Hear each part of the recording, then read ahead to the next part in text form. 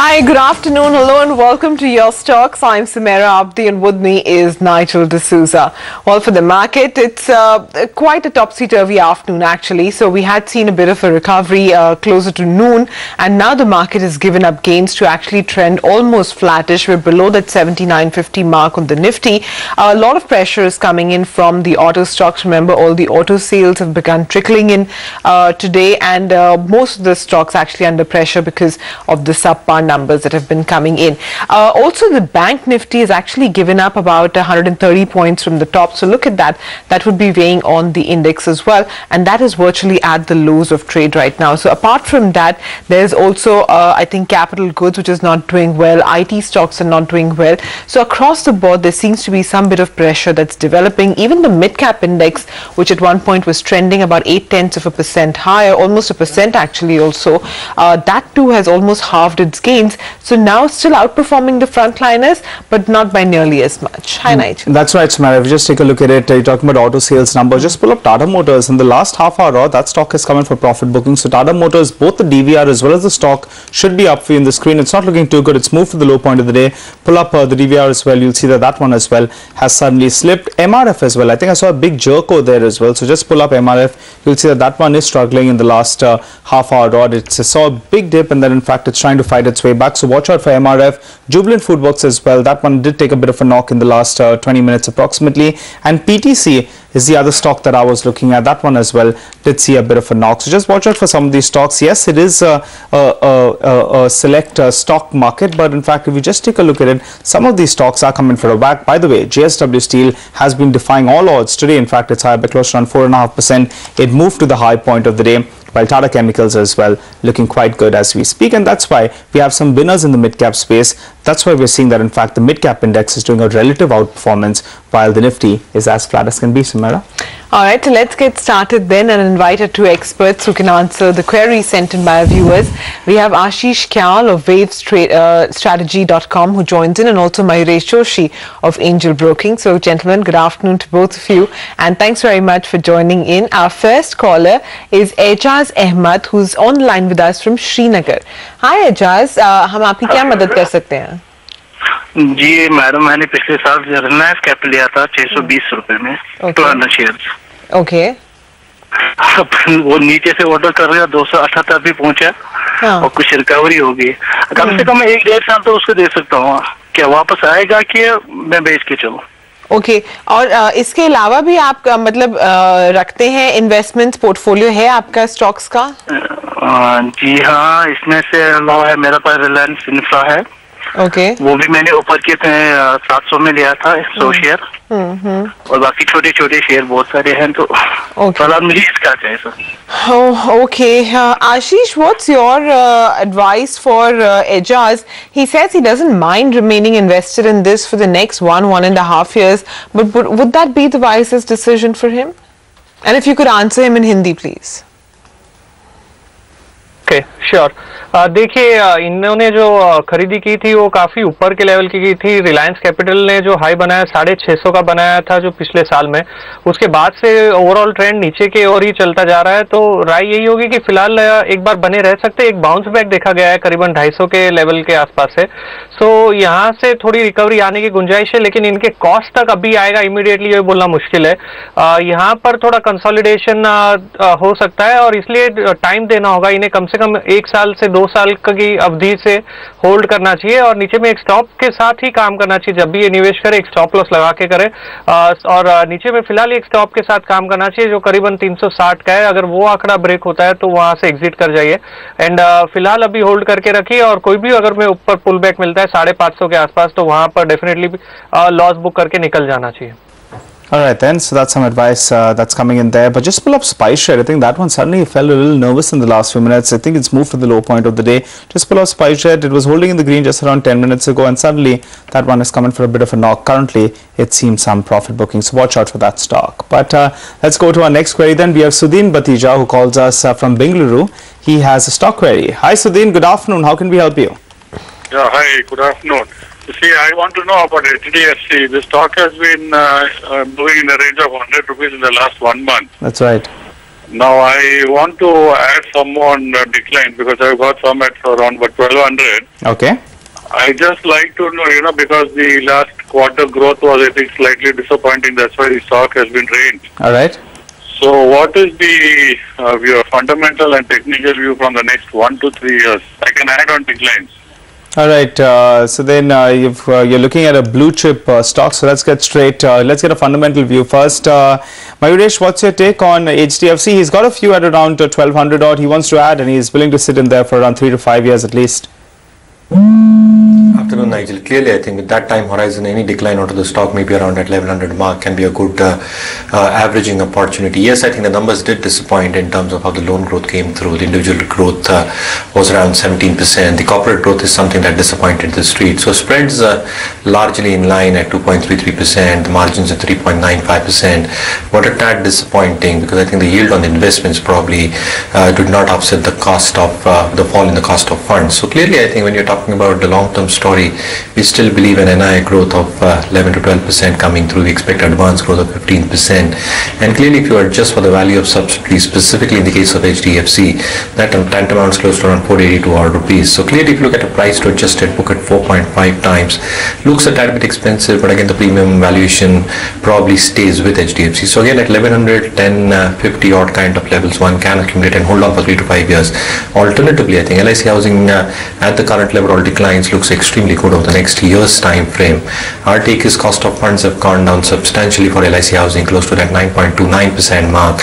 The spreads have been quite decent. The margin expansion at 2.56% with advances on the individual side, which contribute almost 97% of the top line, growing at 18%. So our own take is advances growing to the tune of 18.5%, which will lead to earnings growth of 20.5%. And even at the current juncture at 2.3, 2.4 times price to adjusted book, the stock looks quite attractively placed compared to an HDFC at the current juncture. So alternatively, LIC housing can be also looked at with a year's time frame for a target of 571. All right, Sudheen, so that's the advice for you. I hope you were listening in to that. Our expert feels that if you do want to remain invested, you'll have to take a real long-term view. Alternatively, you can look at LIC housing where he sees a target of 571.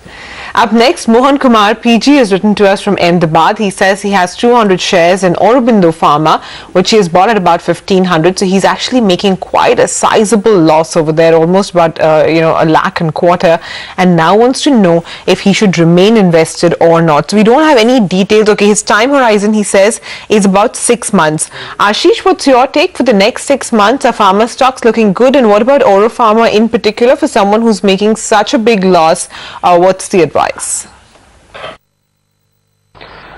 See, I would suggest him to hold on to the pharma stock for now. In 2014 and early 2015, we have witnessed some dream runs in the pharma stocks, and it has been a huge gains that we expected. However, going forward, I do not think such kind of strong momentum is going to regenerate in these pharma stocks. But for now, the long-term trend is still intact. So I would suggest him to hold on to these positions and use a stop loss of 680 on downside, and the stock has managed to stay in a sideways range even when Nifty corrected. So there is some kind of an outperformance we are seeing here, and this can continue on upside. If it manages to cross 900 and sustains above it, then I think there can be a huge move on upside. So hold on to the stock with the stop loss of around 680, 690 levels. All right, then, so that's the call coming in on that particular counter. By the way, Oro Pharma gets US FDA nod for Risildronate sodium tablets. So that stock, in fact, is spiking up as we speak as well. But just pull up JSPL. I think that one as well has suddenly spiked up in the last few minutes. We're talking about JSW Steel. JSPL as well has suddenly moved up. Remember, in this month itself, that's in the month of December, we're likely to get the outcome in terms of what happens to those coal blocks that they had won. Then it was cancelled. Will they get to rebid? That verdict's likely to be out this month itself. So maybe in fact the street is trying to factor in a positive outcome. Watch out for that stock. It's currently moved to the high point of the day. But slip into a short break. Come back. We'll focus on the markets. We'll answer all your queries as well. Stay tuned.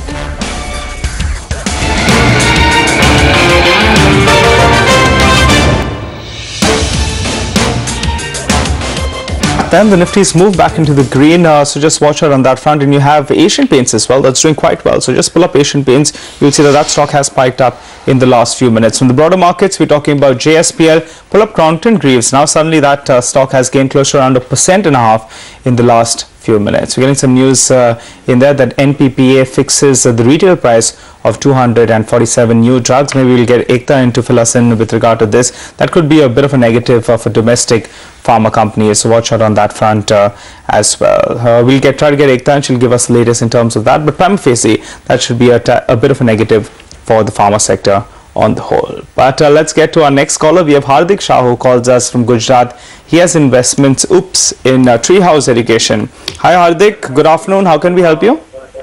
Yeah, hello, good afternoon, sir. How can we help you?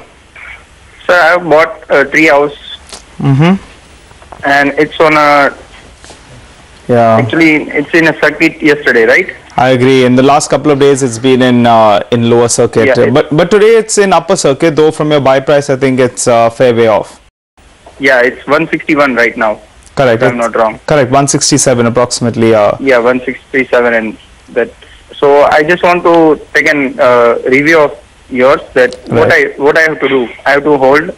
Right. All right. Hardik, it's not been one of the best stocks to get into because suddenly in the last 1 week or 10 days, the stock has fallen close to around $100 odd. But let's find out whether or not you should hang into the stock or maybe in fact you should do a bit of a switch. Mayuresh, let's come across to you. Stock has been moving all around. We had the management on the channel yesterday as well. He says nothing's really going wrong, etc. Today the stock is in upper circuit, but we know it started off close to around 8% low. It's recovered more than 20% from the low point of the day. Should he hang in there? He's good $100 off his buy price, or do you think he should just cut his losses or maybe lighten his position?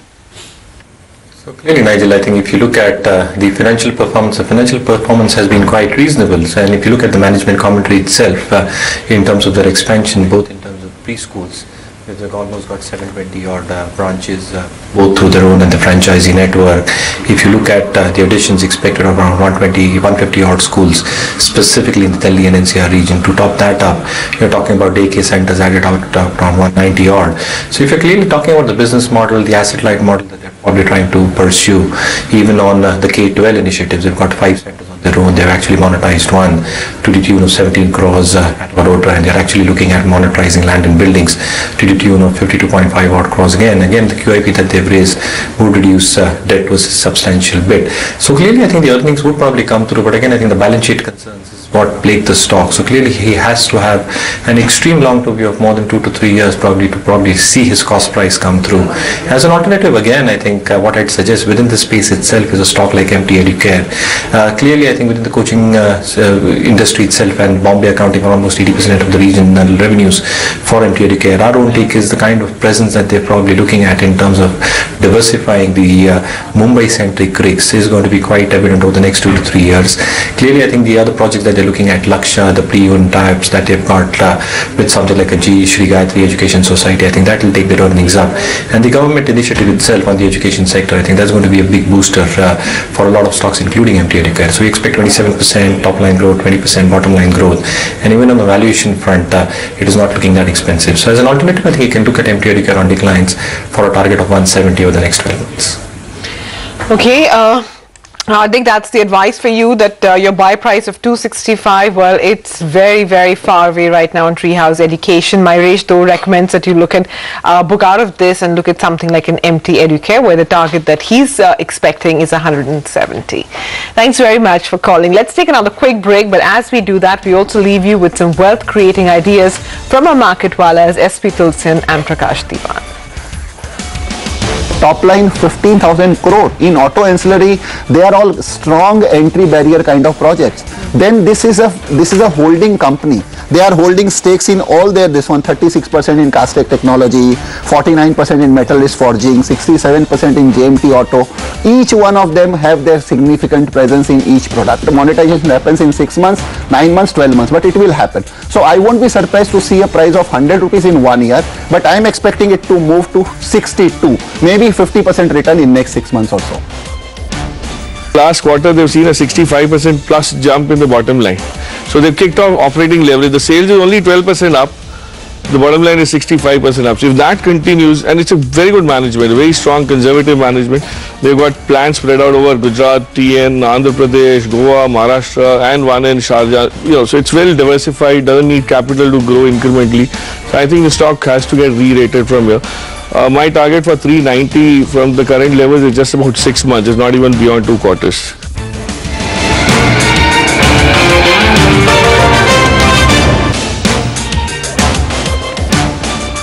Hi, welcome back. You're with your stock. Some bit of recovery coming into the market now. So we're back above that 79.50 odd mark. And look at some of these commodity names. They're moving higher. So Vedanta has gained about 1% in the last few minutes odd. Likewise with something like a Hindalco as well. In fact, they're the top movers right now actually on the Nifty. But let's get back to answering the queries sent in by our viewers. Dilip Mirashi has called in from Mumbai with a query on Suzlon. Hi Dilip, how can we help you? Yeah, hi, good afternoon. I am holding Suzlon Energy 1000 shares at average price of 23.95 last 1 month. So I would like to know, I'm ready to hold this stock for next 1 hour, 1 year. So I would like to have advice whether should I go with this stock or should I switch over to some other peer in this sector. Okay, Mayuresh, let me come to you on this question actually, because for the longest time that I can remember, I don't think you've had a positive view on Suzlon, but I believe now there are times are changing. Yeah, is it a good advice now to remain invested in Suzlon, and what's brought about this change? Is it just the strong hands of the company now?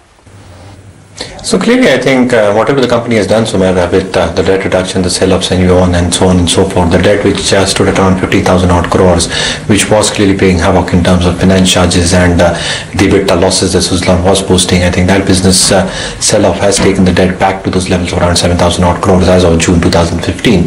Having said that, I think if you compare that with its peer, as the investor was also wanting to know, something like an Inox Wind, the order books are quite similar. So Suzlon's order book is close to that 1.1, 1.2 gigawatt kind of a status, whereas Inox Wind has got a similar order book. Again, in terms of pure stacking of numbers, I think Inox Wind's numbers are much more profitable because of the order wins that they've got and the expected order wins that they have got under their acquisition of close to 5 gigawatt.